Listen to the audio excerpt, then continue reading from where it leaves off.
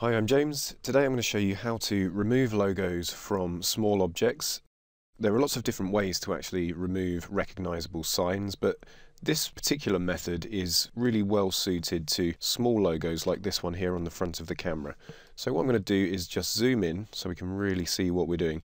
I'm going to remove the Argus logo, so it's just a plain piece of metal there. The first thing we need to do is create a new empty layer.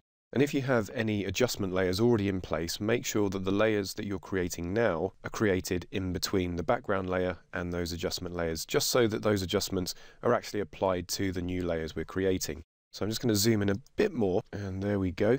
So the thing about this is that we can't really clone because there's not very much space to actually clone from. So it gets really messy. So what we need to do is actually paint over this area and then just add a bit of noise just to make it blend in with the rest of the image.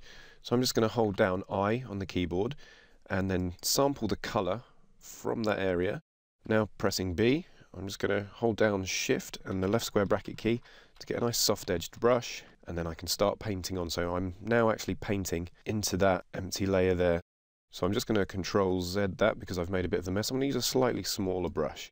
And it's really best to go over the whole thing here. We don't want to have colour changing across the area too much. So you can also do this with signs on vans and signs on buildings, things like that, where they're not really very big in the frame. What I'm going to do at this point is just sample again from up here, just because I saw that it was a little bit of a different colour. And you see there it's a bit lighter. So I'm just going to sample again. I'd like to really find that slightly darker colour. Let's see if we've got that. There we go. So I'll go a bit larger on that brush. What I'm going to do now is go a bit larger again just to feather the blend slightly. So there we go, that's it there. And where I had a little bit of bleed there, I'm just going to hold down Shift and use the right square bracket key to get a really nice hard edged eraser tool. I've just pressed E to get that up. I'm just going to take that along there.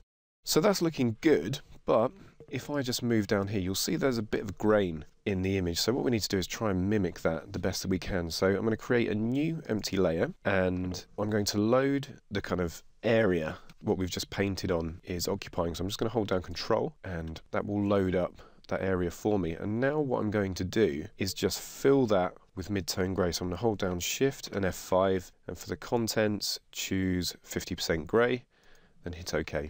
So I've got a few patches here that aren't included, so I'm just going to get the eyedropper up again, sample that grey, and then just paint that area in just so it's totally covered.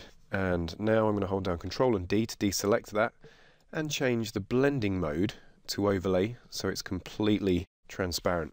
Now we're going to go up to Filter, Noise, Add Noise, and that's way too much there. You can see that it's more than we've got there, so let's just reduce that one step at a time. I'd say that's still a bit too much. Let's go down to 3, and that is looking sort of close. So make sure that Gaussian is selected for distribution and monochromatic, otherwise we'll get colour noise in there which doesn't work quite as well.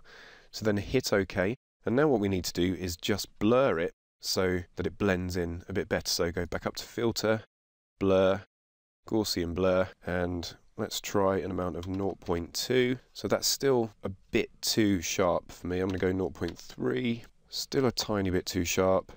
And let's try 0.4. That's fairly close to what we were getting there. So I'm going to hit OK. And there we go. That's the logo removed and looking as close really as we can get it there and as natural as possible. So that's how to remove logos from small objects in Photoshop.